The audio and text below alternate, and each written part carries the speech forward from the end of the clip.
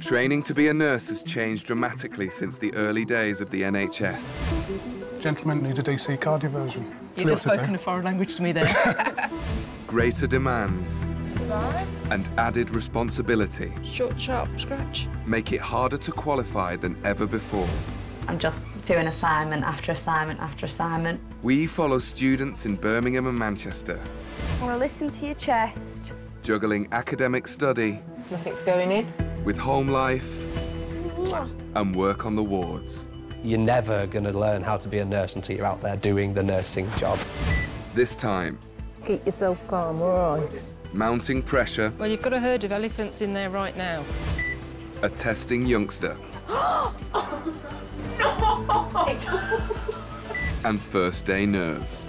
I might walk in there and start crying my eyes out and walk out. I'm not sure yet. As our nurses-to-be step up to the challenge of 21st century nursing.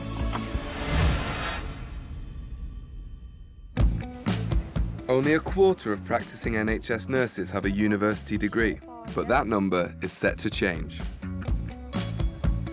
At unis all over the country, a very different generation of nurses is being born. So this is what we're looking at today, the renal system. 24-year-old first-year Alistair is among the growing number of men taking on the challenge. Bricking it. I'm scared. I'm pretty scared, to be honest. I'm not used to being around so many women all the time. You all right? Yeah. It's a world away from the job he was trained up to do by his dad.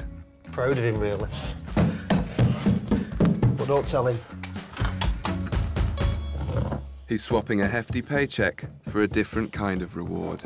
You won't save lives fitting carpets, but if I can save one life being a nurse, then what an achievement that is in life. After 2 months in the classroom, Alistair is about to set foot on the ward for the very first time. Worrying most about just how I react to, you know, seeing people in such poor condition or, you know, people who really seriously need help. I've never seen it before, so I think it'll be quite a shock to the system. I'm starting to get a bit nervous now, actually. See, I think I've come wrong way. I think I've got to get in a lift down here. I'm scared, to be honest.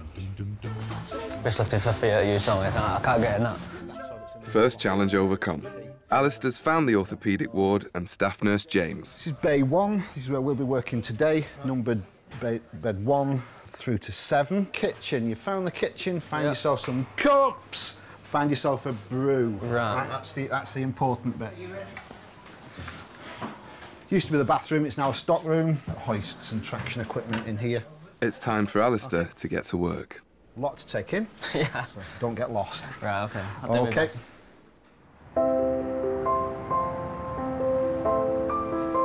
There you are. Yeah? Oh, Yes, that's me. That's you. That's me. No, what? Yeah. Second-year Daney is picking up on a career she first began training for 3 decades ago. When I started at 19, I was nothing like I was now. I was shy. I wouldn't have said boo to a goose. Daney's first shot at nursing was cut short by illness, but her teenage desire stayed with her. I've always wanted to do it. I started it and couldn't complete it, and it never left. It never left. 30 years later, for it to come full circle, I just can't believe that, you know. Gosh, you're gonna make me cry now. Yeah, I am. Yeah, I can't believe that I'm back doing what I started. Daney's chosen adult nursing for her degree. Today, she faces a grueling 12-hour shift on the fast-paced acute medical unit in Good Hope Hospital. It's a bit calm, but you know what a calm comes before. She hopes to impress her mentor, staff nurse Helen. It's a far cry from the admin jobs Daney's had before. I've done lots of office jobs and change, but this is so different. You're more responsible for other people. It's not like, you know, if I make a mistake on the computer, it's going to, you know, affect somebody's life. Midway through Daney's shift, a seriously ill patient arrives from A&E. Just bear with me, Hilda. 85-year-old Hilda's heart rate is dangerously high and her breathing painfully laboured. We've just got to monitor her heart rate at the moment because it's not in normal rhythm. just like as if my bra's cutting me really tight underneath. You just keep yourself calm, all right? I mean, Bleep I'm is in up, you underneath, and it's just digging into me. It's going so fat, yeah. All I feel. Well, you've got a herd of elephants in there right now. Hilda's condition is deteriorating. They need the crash trolley on hand in case she suffers a cardiac arrest. What goes through your head is like, am I going to be able to fulfil the training that you know what I mean? If you need to do the CPR and that, if that emergency happens, are you able to react to it? You know, it's a bit different doing it in uni as to doing it when it happens. Make sure that's accessible, please. It's the crash I want, the crash. Daney is told to keep a close eye on her patient. Monitoring her symptoms is crucial to assessing Hilda's condition. It's Daney's first major test on the ward. You're just worried that you're not going to be a hindrance on the ward. You want to go in, seem like you've got some kind of confidence in what you can do, but I hadn't really. In Manchester, 21-year-old Helen is nearing the end of her 3-year degree. By the time she finishes, she'll have clocked up 2,300 hours of study, and the same again on the wards. When I started, maybe I was a little bit naive to how much work there was, but now I definitely know. I think the work-life balance has kind of gone out the window, and I am doing a lot more work than life, if you know what I mean. But I know at the end it's for a good cause. Helen is just one term away from fulfilling her childhood dream of becoming a children's nurse. At school, my answer was always, oh, I want to be a nurse. Obviously, I think I probably wanted to be a princess or something like that, but it's quite nice now that I am nearly there and I've only got that one last little step to take before I actually am a nurse and the nurse that I've wanted to be, like, the whole of my life. At the moment, I'm not scared. Ask me in 6 months' time when I start a job. Like all student nurses, Helen's time is divided between theoretical study and hands-on training. On the children's unit at Salford Royal, she's under the watchful eye of staff nurse Katie. Her first patient is 6-month-old baby Caius. Hey, Mum. Hi, I'm Katie. This is Helen, she's one of our students. How can we help you? It's really hot. It's just getting hotter. And there's like some spots come up on the bottom of his back. Okay, I'll just do his temperature first. Huh? The nurse's immediate concern is the killer disease meningitis. 38.9. Some parents, as soon as they see a rash, they link it straight to meningitis, so we tend to get quite a few patients in who come in with rashes, especially young babies, because the parents just want to get them checked out, really, just to be safe. And when you press it and it goes away, it's called a blanching rash, which they are. Okay, so that's a good sign. Okay, it's the rashes that don't go away that we worry about. Okay, but we'll send you up to the Panda unit and one of the doctors will see you up there. Is that okay? That's fine. Hello, Panda staff nurse. Meningitis has been ruled out. To help diagnose his illness, Helen needs a urine sample from baby Caius. Easier said than done. Sometimes when you take the nappy off and you know the cold air hits it, that makes them. We only need a bit, so even if, you know, if he starts weeing, it goes all over, just try and grab as much as you can. Don't worry if you don't get it all. If you don't.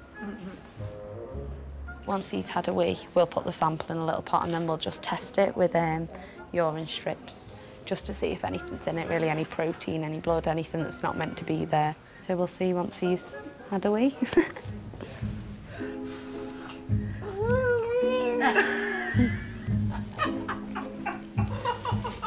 Has he weed? Has he? It's fine, as long as you... She didn't get in after all that. Right, let me... Okay. There's a little tiny bit. I think it's really important to be able to interact with the parents by having a little bit of a laugh with them. It shows them that you are human and you're not just a nurse and you're not like a bit of a robot. I can't imagine too much. There you go. Not too much now, come on. Don't be getting greedy. There you go, pop it now.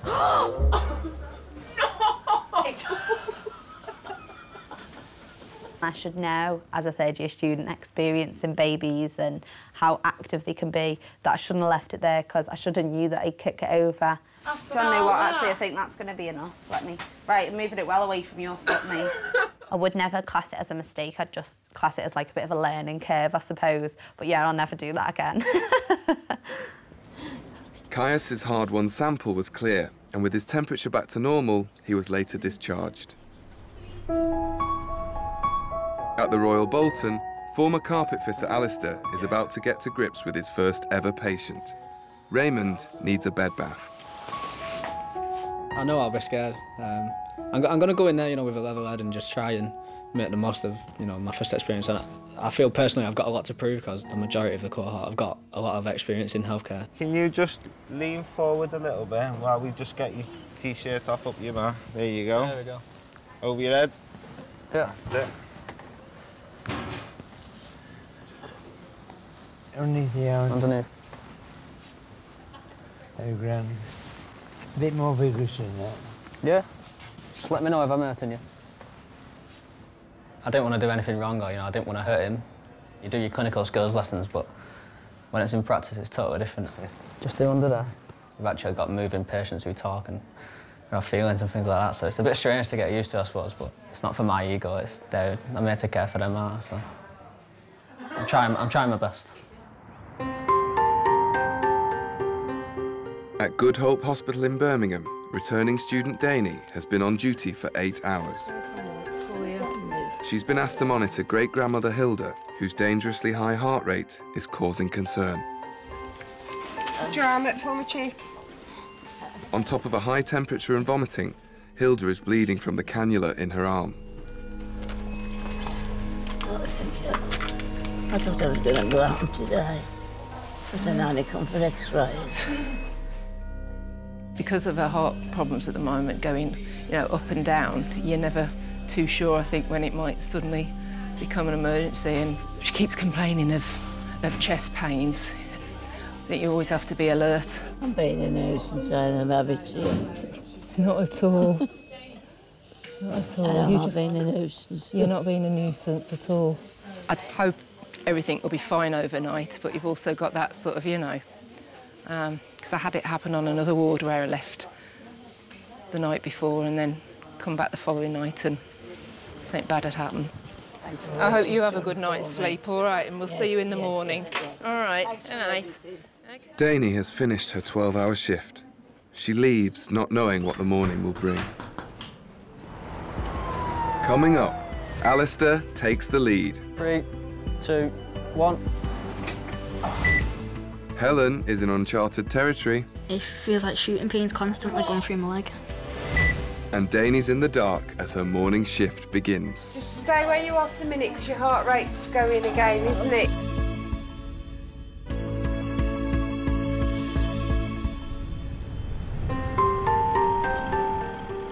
Second-year student Daney first started training 30 years ago, but then illness cut short her dream. As a new shift starts on the acute medical unit, she's unable to keep her patient from yesterday off her mind. As soon as I woke up, I was thinking about Hilda.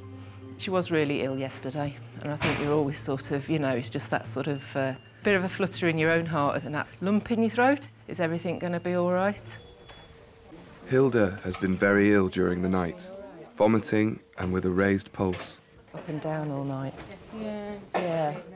As much as you like to keep that professional distance as such, you know what I mean? You can't help get involved with some patients, and for some patients it's probably stronger than other ones, you know, because that's the nature, isn't it, of people. I know, just stay where you are for a minute because your heart rate's going again, isn't it? As the morning progresses, Hilda is still suffering. Daney's been instructed to call for specialist help. Trevor's the cardiac specialist nurse, so I think they just want to bring him down to review Hilda. Nurses like Trevor are experts in their field, taking on many of the roles once carried out only by doctors. I actually think, looking at her old ECGs, that this lady's in flutter. Apparently she came in yesterday. She was having these episodes of really fast heart rates. She was. The heart rates were around 150. Yeah. Atrial flutter basically is a situation where the upper chambers of your heart are doing, instead of beating like this, they're doing this. Trevor will carry out a fresh ECG on Hilda. It's a procedure Danny's never seen up close. It's always better when you learn the best practice and then hopefully you'll keep the good habits. You're all right, Hilda? Just a minute. Yeah. Separate the two wires furthest away from you. The inside one goes on her arm, the outside one goes on the leg. All right, Hilda? She's the ideal patient. Yeah, If she's having atrial flutter, the next thing you'll go to is atrial fibrillation. And the danger with atrial fibrillation? Stroke. Well, that's safe. It wasn't treated, it'd be stroke. It's the big thing, is the stroke. So that's what we have to try and actually make sure we get a complete diagnosis. So I'll discuss this with the consultant when he comes. That would be my money. Some treatment. Hilda has been lucky. Her underlying heart condition has been diagnosed and can now be controlled with the right medicine. Got your medication, have they? Well, look at all what you've done for me. You've And been you're more than a blessing, welcome. you have. You've been more than welcome. I'm just glad that hopefully they've got the diagnosis now and they Yes, can you are, treat you it. are. In my previous job, by the time I left it, I wasn't getting any job satisfaction, but you've only got to get one person who's appreciative of the care, and that is enough sometimes in the day to make it worthwhile. In Manchester, third-year Helen is just months away from qualifying. As well as being on the wards, children's nurses work out in the community treating young patients at home. Helen's mentor, Kelly, has asked her to lead the next visit. She's coming up to qualifying next year and she does need to get used to being able to work independently and make independent decisions. 12-year-old Josh spent 5 days in hospital after a cut on his leg became infected. For the last 2 weeks, Kelly has been dressing the deep wound. Now, it's Helen's turn. About a month after we got back, it started healing. I was picking at it and it got infected, so I had to go to hospital. Picking scabs is definitely a common one for their wounds getting worse and them getting infected. A lot of children like that gruesome and gore bit, you know, and seeing it, especially boys. I am a little bit like that in some way. I do get very, very excited at the thought of a wound. Is that all right? It feels like shooting pains constantly going through my leg. If you need us to stop for a rest, just say. Can't do that, mate. Helen loves it. Right, I'm just going to pop. Is that okay for you? Yeah, absolutely fine. Is that all right? Yeah, make sure that it's well packed and your dressing is on there, secure it. If you'll give Helen a mark out of 10, what would you give her? You don't have to be nice because I'm stood here. Well, you're not done it the most painful, so about 10, 9. 9? I'll take a 9. This is a great end of my day. I do like a good wound. Her shift over, Helen still has 4 hours of coursework ahead of her. Nurses are taking on a lot more responsibility now, so I think you do need that degree. But as a student nurse undertaking a degree, there is a lot of work involved and it is really hard because what people don't understand is it's not just a degree. I'm still doing a degree now, plus full-time hours every single week. So just because I'm not in university doesn't mean I've not still got 4 assignments to be getting on with. As Helen nears the end of her training, former carpet fitter Alistair's is just beginning. I'm doing a lot more than I expected, to be honest. Straight in the deep end, you know, which is good, you know. I like it like that. I feel like I learn a lot more, you know, if I'm on a job and I'm doing stuff. It suits my learning style. On a ward where many patients are immobile, preventing bed sores is a crucial part of nursing. Raymond is particularly vulnerable. Right, lean forward in the middle. Lean forward first, in the middle. And then after 3, okay? 1, 3, 2, 3. There we go, Raymond. There's going to be highs and lows, and you know, it's got a lot to deal with. It's not every job where, you know, you see people in such pain, and you know, it's, you know, one of the hardest things to deal with. Can you push your bottom in now? And straighten your back a little bit. Straighten your back. Can you do that? That's good. Alistair's next patient, Jeff, is unable to stand after breaking his leg. It's all hands on deck to move him. You all right there? Growing in confidence, Alistair is quick to take the lead. 3, 2, 1. Yeah. It was good to count it in. I thought I'd jump in there quick, at least they know I'm, getting involved. Transferable skills, so, I was like, yanking that carpet out, sorting it out, so... Comfortable, yeah? You've been like this, haven't you? Jeff's injury is he's ended up with a pin straight through his leg, to keep his leg in line. I just keep trying to tell myself, it's not about me, it's, trying to think about how the patient is when they're lying in the bed, they don't want someone, saying, whoa, look at that, or what's that smell, because they're already obviously not feeling themselves. How's that? Oh, that's brilliant. Yeah? Alistair's very first shift is nearly over. With 6 patients under his care, it's been an eye-opening introduction to his new career. Not here for the money. I'm here for, that reward that comes with nursing. Just there if you need anything. OK. It's not quite skinny jeans and a skimpy T-shirt, but I reckon I can pull it off, yeah. How's that? A lot better. Nice one, mate. Yeah, Thanks. All the best. You'll be fine, mate. You'll Cheers, be fine. man. And good luck. Yeah. When people used to ask me, what do you do? I'd say, I'm self-employed, but I wouldn't say, I was a carpet fitter, because in my eyes, at the time, you want to try and impress the girls and stuff, But now, if anyone asks me, it's like, yeah, I'm a student nurse.